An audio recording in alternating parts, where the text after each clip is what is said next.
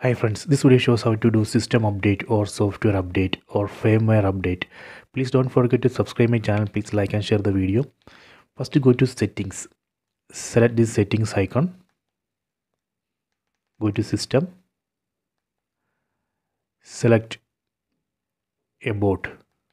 Select system update. Now it's checking for update. Please wait. Okay, done. It shows that there is an update. Size of the update is 719 MB.